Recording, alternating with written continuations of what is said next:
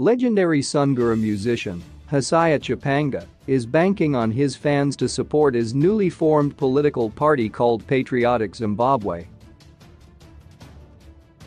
The 70-year-old singer told the Sunday Mail that he was officially quitting music and is hoping for a smooth transition from music to politics.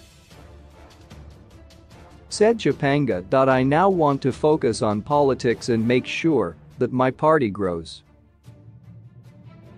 I have what it takes to be a good leader. I have many fans in music, and it is possible for them to follow me to politics. Also, I'm more popular than many politicians who are already in the game. I have always wanted to be a politician since childhood. This is not an overnight decision, and I'm ready to take part in next year's harmonized elections." Bing it, bing it, bing it, bing it.